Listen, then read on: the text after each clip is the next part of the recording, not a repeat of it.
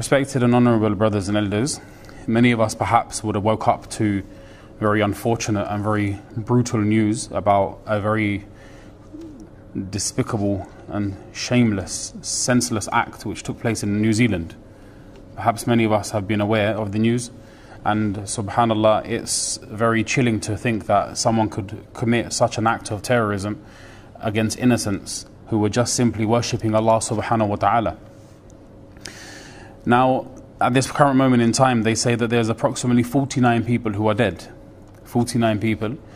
And subhanallah, it was an attack over two particular masjids in the Christchurch area of New Zealand. One was Al Noor Mosque and the other one was the Linwood Islamic Centre. Now, obviously our thoughts and heart and our kind of du'as go out to those innocent families. That's first and foremost. But as Muslims, obviously, we have to raise some questions as to exactly what causes such things and how should Muslims respond to such situations. Allah forgive, people are now sending things and sharing things on social media. I mean, this guy, subhanallah, he tried to reenact a Call of Duty scene. Like he actually live streamed, subhanallah. Look at the thinking of this individual. I don't know whether even to call him an individual or to call him a subhuman species. But to actually create a live feed of going around and innocently shooting people, similar to that of Call of Duty, where subhanallah, some of these games, if you've seen them, it shows you as in the person going around and you're fighting and shooting people. So but then when you analyze some of the clips, when you read some of the news, subhanallah, one of the things which he starts off saying is, let's get this party started. A party, you're referring to that as a party. Let's get this party started.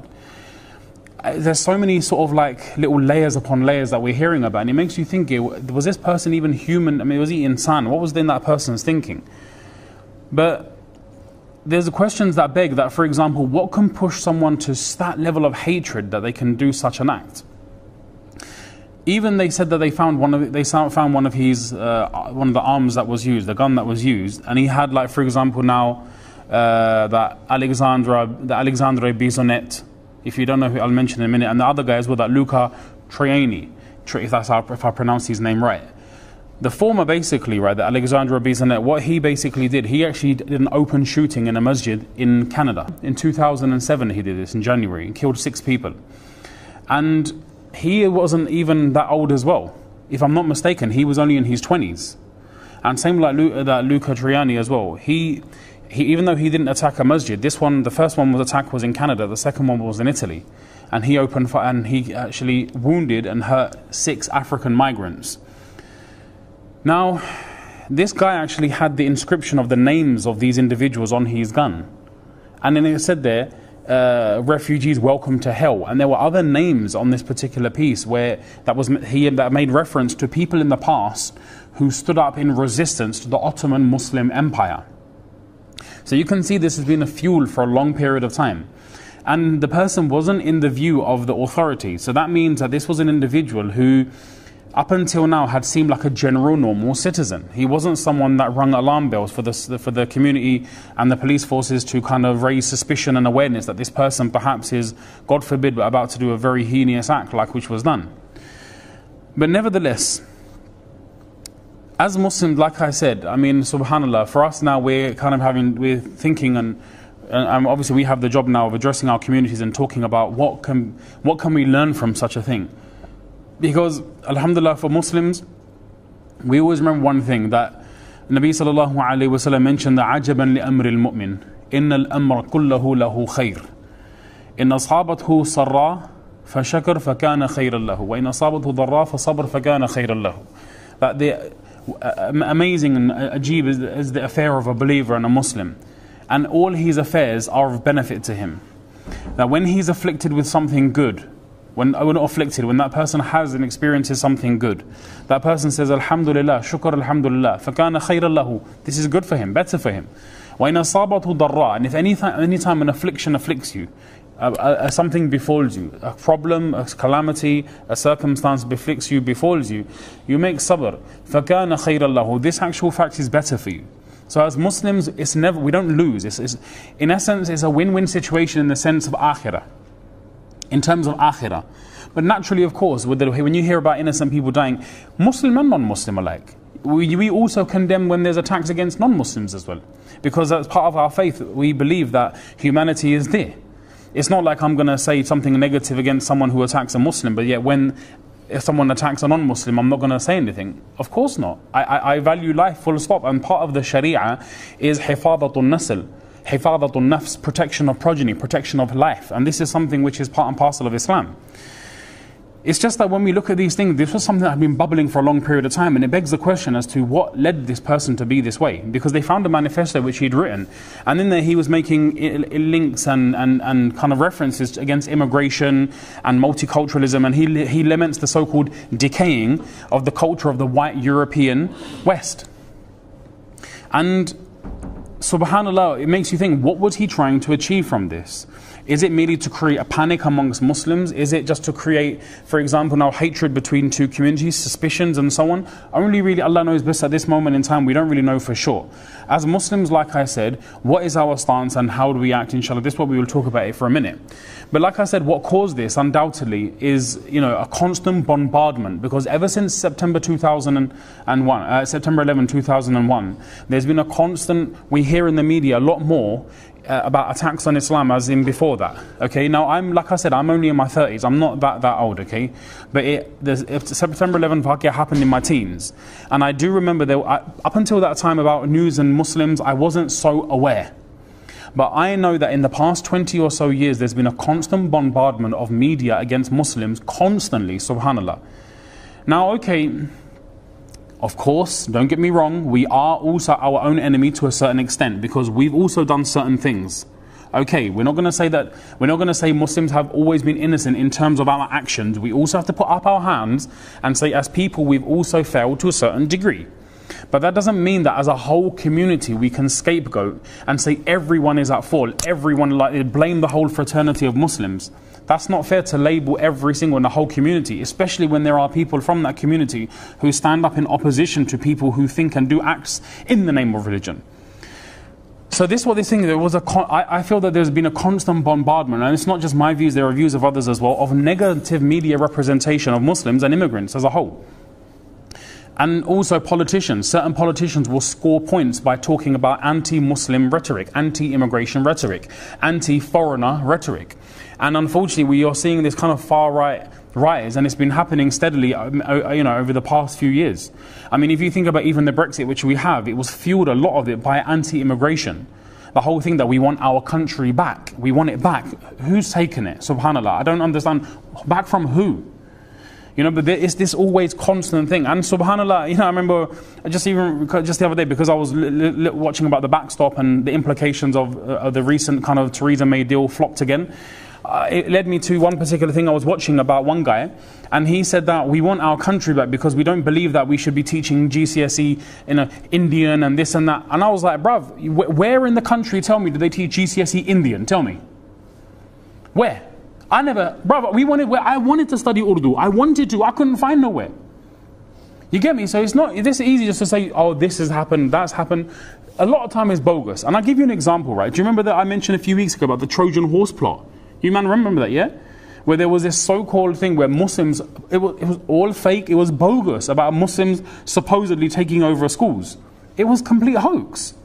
But where is the responsible media coverage?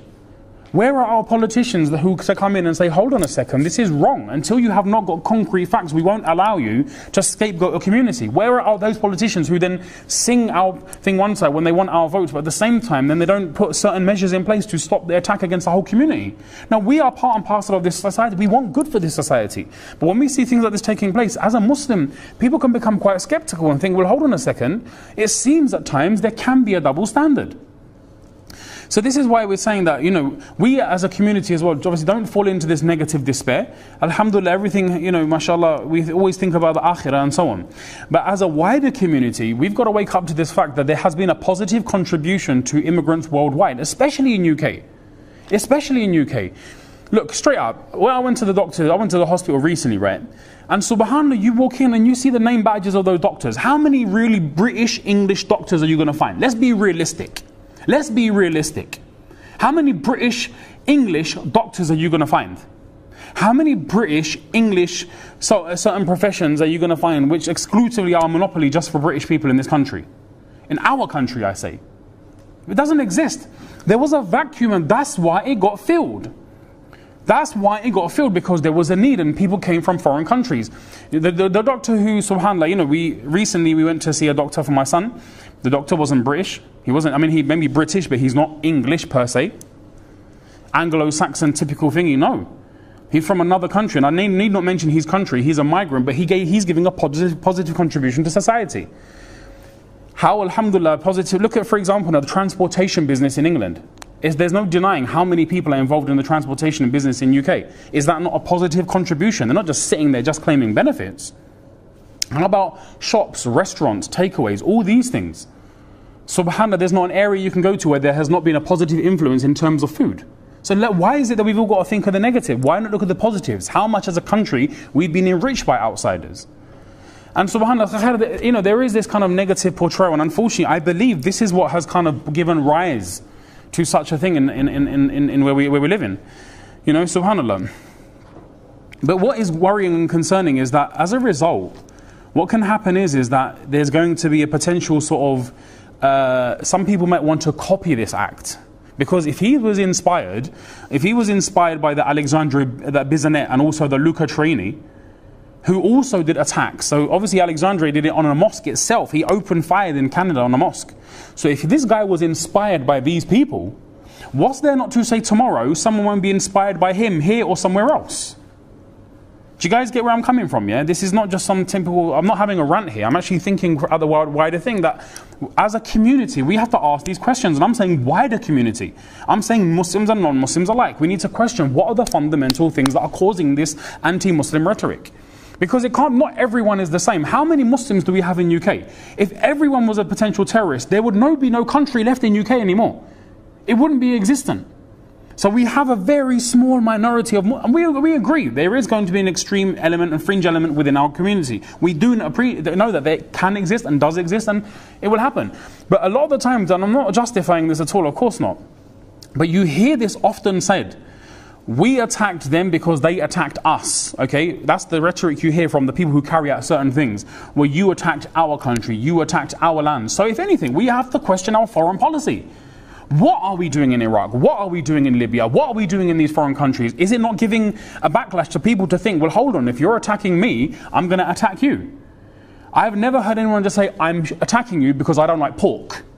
I'm attacking you because I don't like alcohol. I've never heard that. What we hear is generally people are responding because of foreign policy. Now again, this ain't a politics lesson, you get me? I'm not here to talk about politics to that much extent. But we have to question, what is our foreign policy? What is our intervention in other countries which has and can cause a backlash? So we can't be blind to the ideas and say, no, I'm sorry, we don't want to talk about that, it's not for discussion. Or even the worst one, well, if you don't like it, leave. Bro, what sort of answer is that? Okay, this guy who cites the takeover of the West, right? He's from New Zealand. Who are the indigenous people of New Zealand? They're not whites, they're Aborigines. And one of the guys also, a part of the group, three are apparently, you know, there's one main guy, three others that are also involved. Obviously there's more information to come up, but one was Australian apparently. Allegedly, I think if I'm not mistaken, he was from, now check this out. Bruv, where did you come from? Where did you come from? Aborigines were the indigenous people of Australia. At what point do we say immigration stops? You're no longer a migrant. Because if I'm third, fourth generation in this country, at what point now do I not be considered as an immigrant anymore? At what point? Because this guy was saying he's standing up for, you know, and there is like sort of elements of white supremacy and so on going on, standing up for the so-called decaying of the culture of the white European West. At what point did you go from being an invader of New Zealand, your forefathers, to becoming socially acceptable and being now the indigenous people? Well, not indigenous, but now it's your country. At what point? So is there a line that once you cross this many generations, you're no longer considered a migrant? Where is the defining line? So this is why we say, subhanAllah, there's all this anti-immigrant, all this stuff we hear all the time. This is fueling the problem. It's fueling the problem. Now look, I've got a couple of minutes, so I need to wrap this up. From a Muslim point of view, Ya ayyuhalladhina amanu ittaqullaha. No, that's not the verse. Ya ayyuhalladhina amanu ista'inu bis-sabri was-salah. Allah Ta'ala mentions, whenever a difficulty befalls us, what is He saying? Ista'inu bis-sabri was-salah. Seek help by Allah in two things.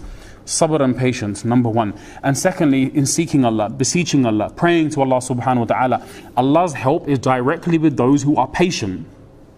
He says, don't ever say, وَلَا تَقُولُوا لِمَنْ يُقْتَلُ فِي سَبِيلِ اللَّهِ أَمْوَاتٌ. Don't ever say that those who are killed and slain in His path are dead. بَلْ أَحْيَاءٌ وَلَكِنْ لَا تَشْعُرُونَ. They are alive, yet you do not perceive that. You don't perceive that, you don't know, but they are alive. How? Abdullah bin Mas'ud said, those shuhada, those people who die in the cause of Allah, their ruhs are put in the stomachs of green birds. They are perched underneath the arsh of Allah. They roam around in Jannah as and when they please. Okay, so for us, obviously there's a lamenting loss of dunya, but in terms of akhirah, absolutely not. Okay, let me carry on with this thing. Allah Ta'ala then goes on to mention, He will definitely test us. وَلَنَبْلُوَنَّكُمْ. He will most definitely test you. بِشَيْءٍ مِّنَ الْخَوْفِ. Fear, جوع, hunger, نَقْصٍ مِّنَ الْأَمْوَالِ. Depreciation of wealth, وَالْأَنفُسِ, and life, and the loss of thamarat and fruits and so on. وَبَشِّرِ الصَّابِرِينَ. And thamarat also translated as provisions. But Allah said, give glad tidings to those who are patient. Whenever a musibah afflicts them, what do they say? Inna lillahi wa inna ilayhi raji'un. We're from Allah, we will return to Allah. Then Allah says, أُولَٰئِكَ عَلَيْهِمْ صَلَوَاتٌ مِّن رَبِّهِمْ وَرَحْمَةٌ. On these individuals who exercise patience in face of calamity, in face of difficulty, in times when trials have come their way, when they make sabr and patience, Allah will spend down His special rahmah and mercy on these types of individuals. Okay? So listen, we don't need to go, we don't need to lose hope in Allah subhanahu wa ta'ala. The same Allah was there a million years ago, same Allah now, same Allah again in another million years time. That hasn't changed. And also in regards to these people, let me tell you this much as well. Allah Ta'ala has used them to give them martaba and status. On the day, when did they become shaheed? When did they become martyrs? On what day? Jumu'ah, Friday. Where? In the masjid. Going for salah, Allahu Akbar. They were on their way to salah, subhanallah. They were in the masjid, in an environment of malaika, when sakina is descending on such a crowd and gathering. Friday, Jumu'ah, in the masjid, in the state of wudu, listening to the khutbah, listening to deen. And in that instance, people lost their lives. From an akhirah point of view,